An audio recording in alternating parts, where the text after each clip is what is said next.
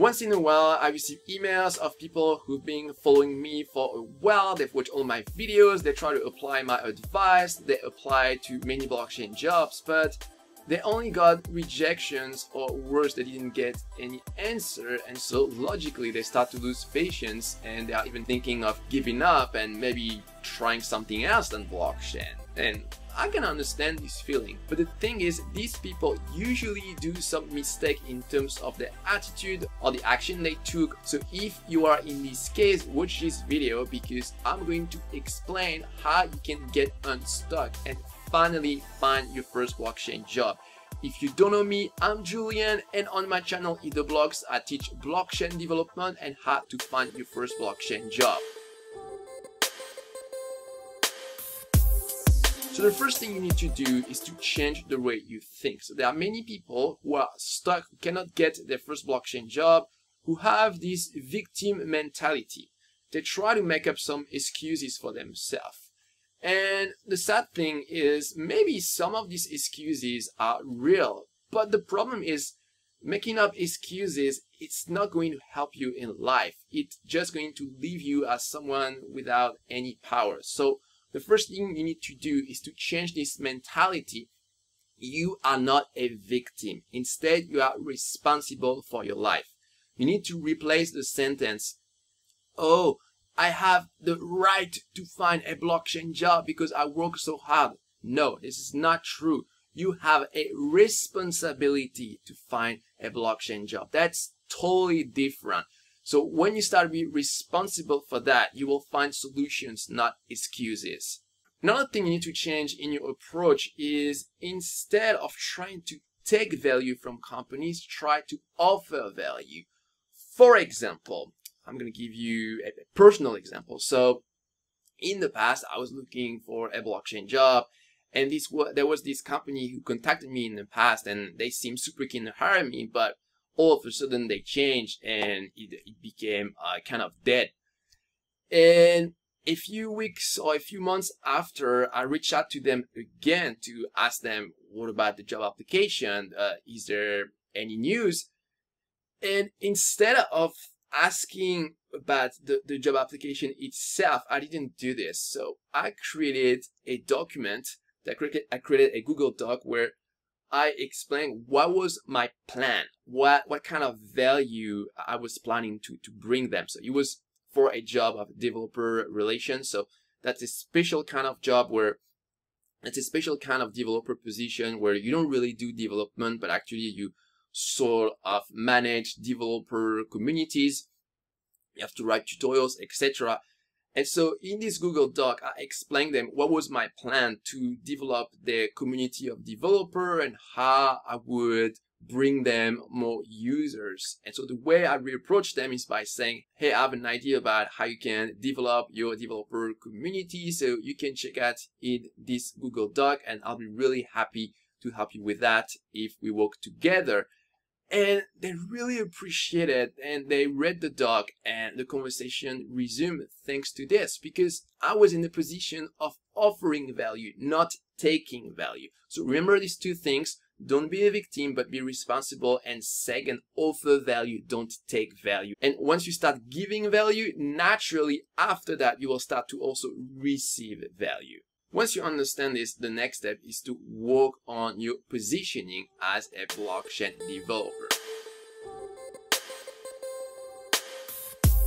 So there are many newbies who want to get into the blockchain industry and just say, okay, I want to get into blockchain. They quickly put together their CV and they send their CV, and then they are surprised that they don't get any answer or only rejection.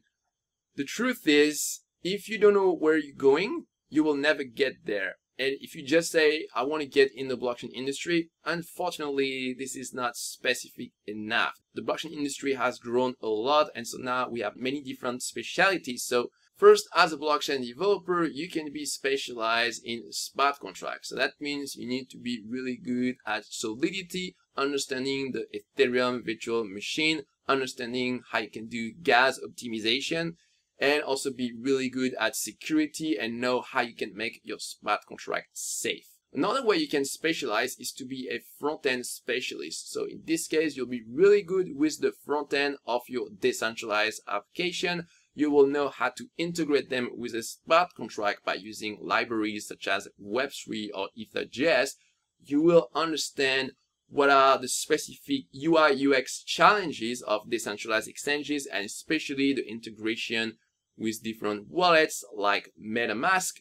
And also you'll be very good for front-end web development, so JavaScript, React, maybe even TypeScript. TypeScript is actually more and more required for high-end front-end developer positions. Another way you can specialize is by being a DevOps. So in this case, you know how to set up private blockchain network, you know how to do continuous integration with smart contracts. So every time a developer pushes a smart contract to GitHub, it will trigger some automation like automatic testing. We check the test coverage and maybe in some cases automatic deployment, etc., etc. This is only for really big companies. Smaller companies usually don't need DevOps. You can also be a specialist in DeFi or decentralized finance. So that means you will understand a lot of different DeFi protocol. You will know how to integrate them. In this case, you position yourself at a slightly higher level and you are closer to the business. And you can also position yourself as a generalist. So in this case, you know a little bit of everything, a little bit of front end, a little bit of smart contract development, a little bit of DevOps, a little bit of DeFi. And in general, if you apply to smaller company, they will have more needs for generalists because they cannot afford a specialist for any specialization. And once you've decided what you're positioning on the market, you need to create a CV that reflects these positionings. So in your CV, avoid to put too much. Oftentimes, when I receive email from people who cannot find their first blockchain job, their CV really has way too many keywords. How could someone be specialized in so many different technology? That's not very credible. So you have to make a choice and only put the things that are super relevant to your positioning. And for the other things, either you don't put them at all, or you really do a summary of all these skills and experience and you make it really short. But you have to understand that companies, they really don't have a lot of time to check your CV. So you need to focus on what is really the most relevant, the most important. You put it at the top, and when companies see this right away, they know that you are the right candidate.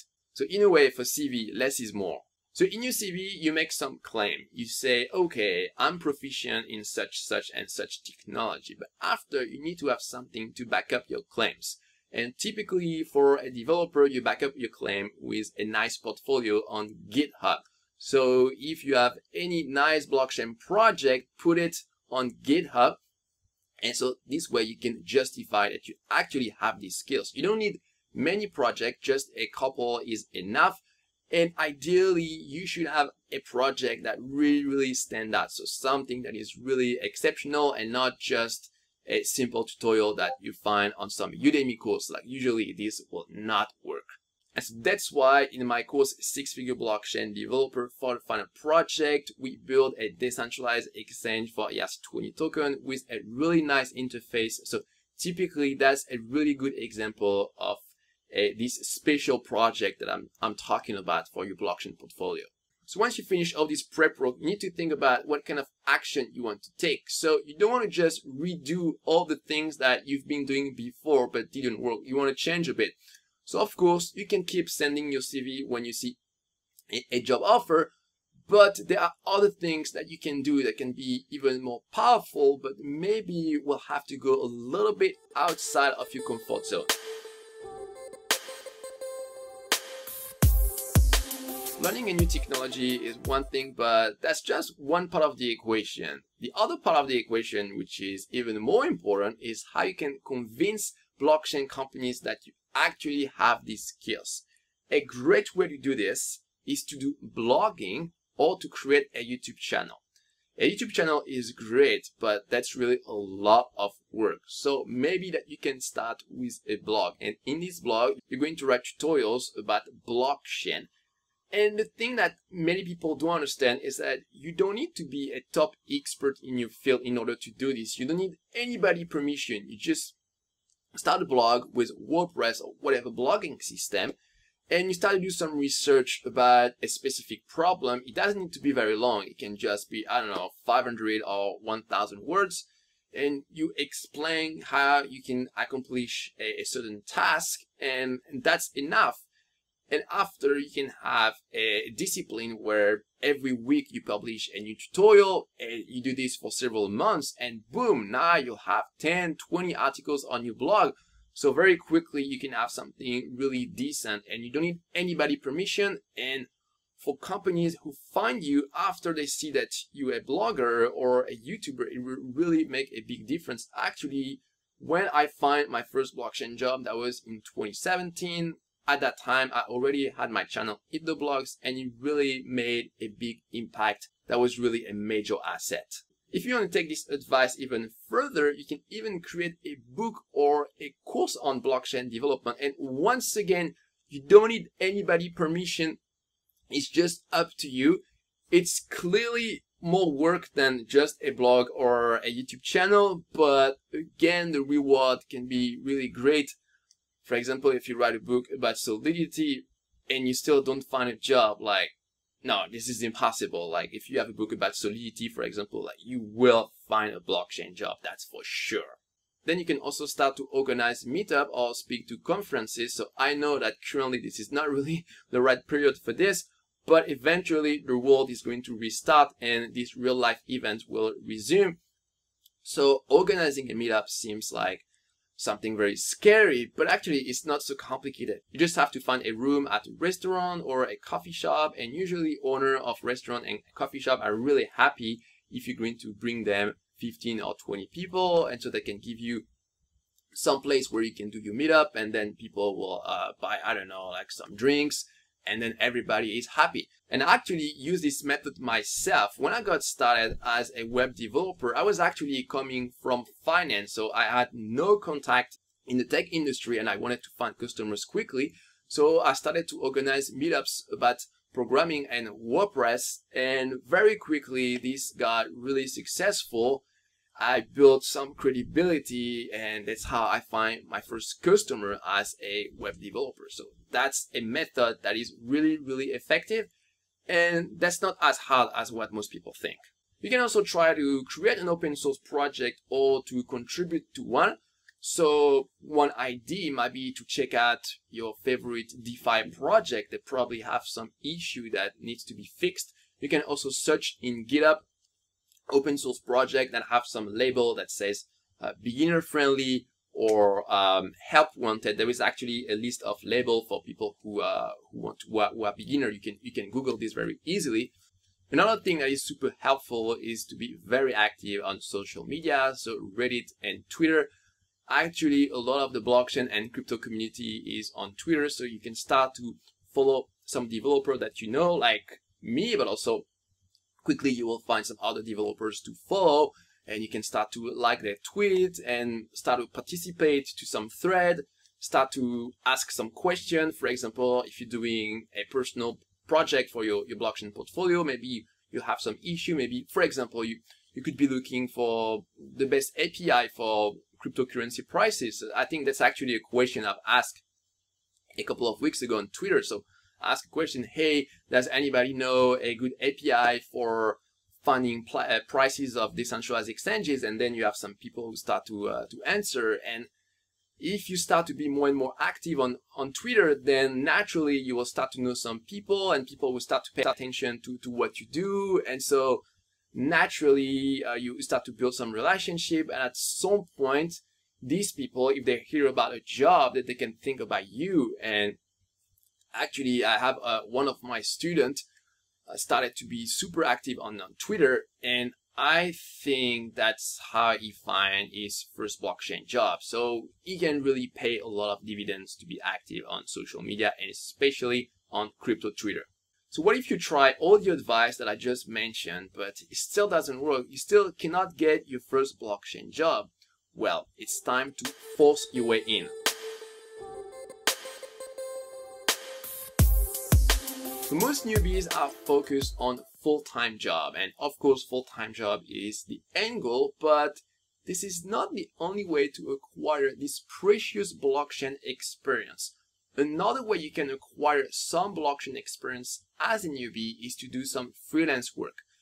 So freelance is a little bit messy than a full-time job. So that means that you will have customers and not employers, and you will work on specific project that could last a few days, a few weeks, or a few months.